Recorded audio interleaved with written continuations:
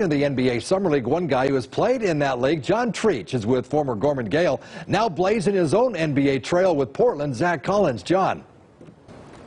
Yeah, thanks, Chris. Las Vegas is the hoops hotbed of the universe for 2 weeks in July. We are definitely the epicenter. We're not talking about an earthquake. We're talking about NBA Summer League, as anybody who is part of the league, both past and present, seems like they are here this week. And that includes NBA Summer League alum and Bishop Gorman alum Zach Collins. Thanks for joining us. And to be back in town where it all began, what's this like for you? It's great. I mean, anytime I can get back to Vegas and be with my family and friends that I grew up with is amazing. You know, during the year, if I can come back for a day or two, or obviously in the summertime when I can spend, you know, more than a few weeks here, it's the best. I mean, I'm at the comfort of my own home, and I get to stay with my parents to get a little home cooking, and it's great. And I get to, you know, like we talked about before, a little, you know, decompress, so it's nice. And to come to the Summer League, a place that you went as a fan for many years, and to see how much it's exploded into being a place you can't miss if you're a basketball fan. Right. Well, what's your impression of what it's become? It's crazy. I mean, even from my rookie year till now, I mean, I thought there was a lot of people my rookie year, and now it's like, you know, it's like you said, it's the best show in town when it's here. So it's pretty cool. I mean, it's definitely, you know, guys, I think, take it a little bit more seriously, and I think the basketball is better because of it, and guys take a little bit more pride in what they're doing out there because there's so many people watching. So it's definitely grown into something big. It doesn't count in the standings, but as a rookie and as a second-year guy, when you played in it, how important is it in your development? It's very important. I think, you know, anytime you can go out there and get more NBA reps against NBA-level guys, I mean, it's going to help you. I mean, experience is the best teacher. So anytime you can get out there and just work on your stuff, work on the things that the team wants you to work on, and just get used to their sets, and so when you come in for a training camp, you're that much more ready. So it was definitely huge in my development, and you know, you can go out there and they're going to let you make a lot of mistakes, and it's really good for you. Off it comes to Lee. Oh, and blocked by Collins, who came out of nowhere. Going into year 3, how have you changed as a player with the Portland Trailblazers? I don't think if you know, there's anything about me that's really changed.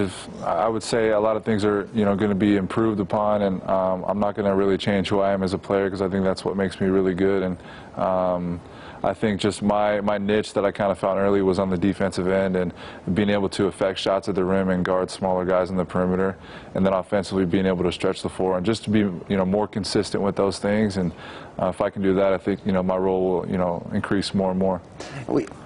Getting drafted isn't a guarantee that you're going to play or even stay in the league. Yeah. A lot of guys, as you know, a lot of your friends and guys you competed with in college are going back and forth between the G League and the NBA. You've stayed up, and you went from starting, or, you know, playing in 66 games to playing in 77 games in your second season. What has been the key to you establishing yourself?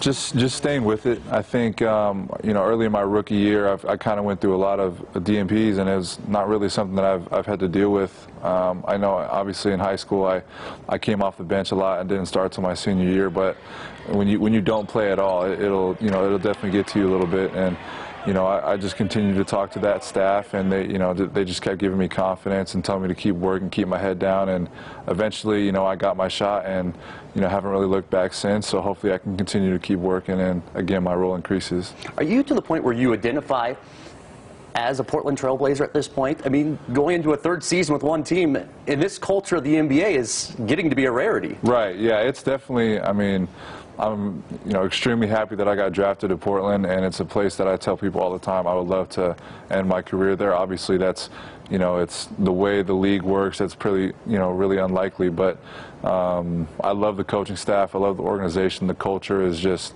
it just makes it, you know, fun to come into work every day. So. Not many people identify more with Las Vegas. Your parents graduated from Las Vegas High. Your sister was a UNLV Rebel grad, and here you are, from Bishop Gorman to Gonzaga, and now playing in the NBA, and always identifying with Las Vegas. But as you become a professional with all those responsibilities and that spotlight, how have you grown or matured as a man? I would say just, you know, continuing. It's a process. I'm always learning about, you know, how I can be better, you know, off the court, on the court, and you know, it's a credit to what I have around me. You know, the the people I have around me, up to my parents, the friend group I've had since I was in elementary school, and just keeping things kind of small has been the biggest thing for me. Again, you waited your turn. The team was making lots of transactions. Then the playoffs came around. And national TV gets on the Portland Trailblazers as you make a run to the Western Conference Finals. And you're making an impact. You're playing big fourth-quarter minutes. What's it like to play 16 playoff games in one NBA season? It was, it's a lot of fun. Obviously the best time of the year is when you're in the playoffs, whether you're in high school, college, or the pros. It's the moment you live for. It's the moment you dream about. And just to get out there and, to have that staff believe in me to go out there and, have a chance to make an impact, it was great. And, I just tried to take every opportunity I could and make the most of it.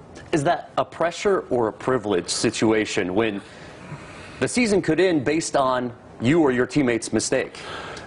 Probably a little bit of both. I think you play so many games in the NBA season, it's hard not to get used to that process and, get used to that, those butterflies before a game or things like that. But in the playoffs, man, you don't really have a choice but to, kind of feel that pressure. But at the same time, you don't really have time to be nervous. You have to go out there and because it's do or die. How do you handle the ego checks that the association gives you when they're bringing in players mid-season, big men, trading for guys like Hassan Whiteside in the offseason? How do you handle that? There's a lot of really, really talented players here, and you got to keep working. It's not, you can't live your life in the NBA based on what you think's going to happen in a trade or if someone's going to come take your spot. You just got to continue to focus on what you're doing and stay in the gym, continue to get better, and control the things you can control. There's a lot of floundering franchises, but the Portland Trailblazers are always in the mix. And this year, the West is wide open. You look at the Warriors, the Thunder, the Clippers, the Lakers, completely different than what they were last year. Right. You bring back all the pieces. Yeah. A title contender? Absolutely. Obviously, we lost a lot of guys that build the culture there for a long time, and last year that we were a brotherhood, and that's what got us that far. And now we have to kind of rebuild that chemistry. But there's no question we brought in a lot of really talented guys, and as long as we can mesh, and I don't think we'll have any problem doing that, we're going to be right up there with the best of them. Now we think about Las Vegas, and it's an event town. It's starting to become a professional sports team town. Yeah.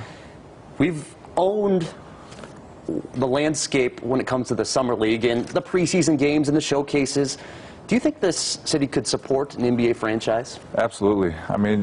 Just look how well the Knights have done, and obviously the Raiders are coming here as well. And just the fan base out here, they appreciate winning teams, and I think the fans would love it. I would love it. Obviously, I'm from here. It'd be awesome to play here, but I think it'd be a great city, and I think NBA players would love to come here. Last question. You've grown up your entire life thinking about the NBA. Now that you're 21 years old and you're living that, is the dream matching with reality? I think the reality of it kind of exceeded what I dreamed it would be like. And you wake up and you get to play basketball and you get paid for it, like that's your life. And it's pretty crazy to think about that, but at the same time, it's not easy. It's still, you're competing every night for a job, but when you can wake up, like I said, and play basketball every day and then go home and just, chill, and then, all the opportunities that this game gives you as far as like other career paths or traveling to different countries, meeting people you would normally not get to meet. It's a gateway into a lot of good things, and it's unbelievable. Our thanks to Zach Collins. He's 21 years old. He's already made Las Vegas proud, and he's just beginning. Back to you, Chris.